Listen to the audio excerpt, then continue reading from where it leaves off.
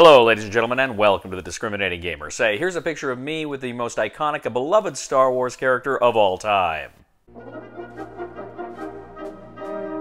Speaking of franchises that feature an empire, let's take a look at the Napoleonic Empire in Phalanx Games' new game, Coalitions, coming to Kickstarter soon.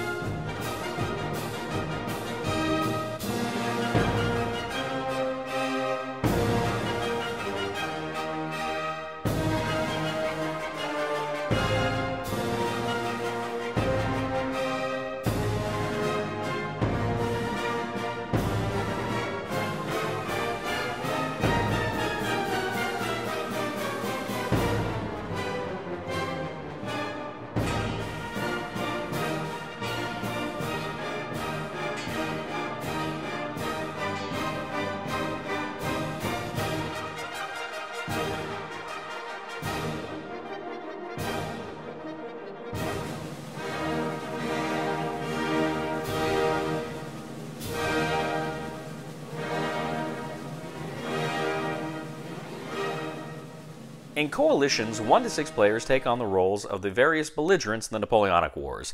There's Britain, France, Austria, Prussia, Russia, and the Ottoman Empire. The game board is a map of Europe featuring the terrain that belonged to these various nations at the time, as well as contested regions. Now, the contested regions have a point value, an influence point value on them, whereas other areas, territories on the board actually have kind of monetary values. Players have a number of armies. Some start with generals, all their generals on the board. Some start with some of their generals on the board. They can bring others in later. Now, as the game progresses, you'll be able to put kind of these unit tokens under these generals. Each of these unit tokens is worth 3 strength points. The general itself is worth 1 strength point. Now, throughout the game, you'll be moving around, you'll be conducting battles, and you can actually flip one of the unit tokens beneath one of your generals over to make it a garrison and claim one of those contested regions for yourself. Every round begins with the kind of diplomatic political phase. Essentially, Britain and France are always at war, but the other countries can decide which coalition they want to be a part of, or whether they want to be neutral that round, or whether they want to just be at war with everybody. Players can negotiate for about 3 minutes, and then they simultaneously reveal which coalition they are going to join for that round. Now, if a coalition joins with Britain, they get certain advantages. They can use sea travel with Britain's permission. They can gain extra influence points when they win battles. And Britain can also give their allies money at certain points in the game. Players can join France simply because they don't want France to squash them. Players can choose to be neutral, meaning they can't declare any wars that turn. They can't go anywhere to battle anybody. But critically, they do get double the production value if they are at peace. And of course, if they're at war with everybody, then they can just attack anybody at any time and take what they want.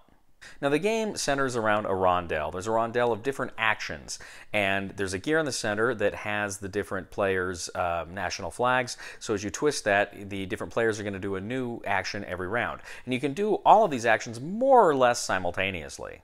The first action is the battle card exchange. Now, you're going to have a number of battle cards, and I'll explain more about that later, but you can essentially swap out a battle card. You can draw a battle card, and then you discard a battle card. Next, you have taxation, where you gain money from all of the territories with a printed monetary value on them. Next, you have leadership. You can place any or all of your off-map generals onto the board, or you can draw a card, or you can gain a morale on the morale track. More on that later. During leadership, France can also just freely move their Napoleonic figure, and Britain can actually choose at that time to give some of its money to its allies. Next, you have mobilization. Essentially, you can mobilize your units. You can build up new armies, you can buy morale points, and you can buy more battle cards. Each of them costs 1 per token, 1 per morale point, and 1 per battle card. Next, you have gain influence. Essentially, you look at all the contested areas that you control that have your color on it. You go ahead, you find all of those, you add up the influence values of all of those territories, and then you move forward on the influence track. This is kind of your victory points track. Finally, you have movement. Now, movement here works in a kind of an unusual way. Essentially, what happens is every time you move, you have to pick an enabler or an allower, and this person is someone who is not in your coalition. It can be someone who is in the opposing coalition, neutral, or at war with anybody, but it just simply cannot be someone who is on your side at that moment. Now, once you've picked your enabler, you go ahead and you can move all of your generals and their armies once. You can move them all one adjacent space. Now, the enabler will actually get a morale point for that move. Now, if the player wants to move again, they have to ask the allower or the enabler's permission. If he grants permission, then the player can move all of their units again, but this time the enabler gets 2 more morale points, and then the player can ask the enabler to allow him to move a 3rd time. If he does that, he gets 3 more morale points. So there's a total of 6 morale points that the enabler can get if he grants all the movements and the player wishes to take all the movements during their turn. Now, whenever one player moves his armies into the location with another player who is not in the same coalition, battle ensues. Now, initially what you're going to do is you're going to look at all of the strength value tokens that you've got, as well as your general. You're going to add those up and mark it on the track. Same thing with your enemy. Next, you're going to see if you can gain support, either from your armies that are adjacent to that space or other friendly armies that are in your coalition that are adjacent to that space, and then you move it up the appropriate level of strength points for that as well. And then your enemy can do the same thing. They can go ahead and see if they can lend support from adjacent armies as well. Next, you're going to go ahead and add battle cards to the battle. Now, essentially, the attacker can add a battle card, then the defender, then the attacker. But the battle cards have numbers printed on them. Now, these numbers cannot exceed your current morale track standing. So if you've got a, if you're 7 on the morale track, then you simply cannot commit more cards that would add up to 7 in that battle.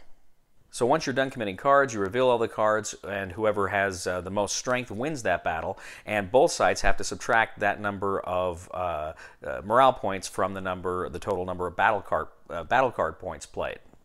Now, the defeated player loses their armies, their general goes back to their capital. The attacking player loses 1 of his armies from the attacking unit, as well as any players that supported him lose 1 as well. Those that supported a defense also lose 1. So once you get all that figured out, then of course if the player is in that area, they can flip over one of their other tokens to claim that with that garrison, so that potentially will add to their influence points or their money.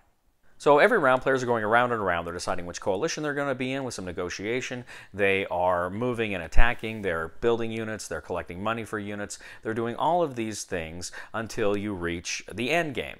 Now, the end game is triggered as soon as one player gets to 40 points, 40 influence points on the board, or if ever Paris falls to the British coalition. As soon as either of those conditions are met, then that player wins coalitions. So that is just a brief overview. There's a lot more stuff going on here in coalitions. Essentially, this is a combination of a diplomatic game and a war game. It kind of meshes those things together, but there is also a solo component. Essentially, you're playing as the British coalition trying to defeat Napoleon. If Napoleon gets to 40 influence points, you lose, but if you can conquer Paris, you win, and that's driven with a card mechanic there. So there is a lot of different things going on in this game that's going to appeal to a lot of different people. Now, as I say, this is a game that requires a certain level of negotiation. You have to go ahead and figure out every round where you're going to be on the coalition track. If you're not Britain and France, you have to figure out who you're going to join. Like I say, all things being equal, it's usually more advantageous to be on Britain's side because there's certain things you can do, but France is always there, and it's always kind of menacing, and you're always a little afraid of it. So this game will be on Kickstarter very quickly. I will put the link to the Kickstarter campaign in the description here. You can check this out and see if this is something that you might be interested in. If this kind of thing appeals to you, you will definitely want to check out the full Kickstarter page and see if that is something that you want to back. Thank you once again for joining us today on The Discriminating Gamer. As always, we ask you to please leave a comment for us on YouTube, on BoardGameGeek, on our Facebook page, or on thediscriminatinggamer.com. We'd ask you to please like us on Facebook, subscribe to us on YouTube, and follow us on Twitter.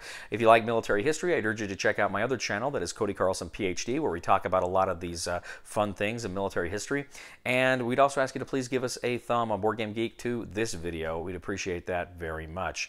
Ladies and gentlemen, I really think the reason why the Disney Star Wars sequel trilogy failed was because there was no Jar Jar Binks. I'm kidding, of course. Nothing could have saved that crap. Please somebody help me on my feet again, and I don't know where I'm going, and I don't know where I've been. Please somebody help me on the solid ground. It's a long time, and I'll be dying. Once a year I wind up in the band. Like, if it benefits... I'm looking for a good ally. I'm looking for somebody that's got my back, and, you know, I'm like, yeah, So far, you've been kind of everywhere, so...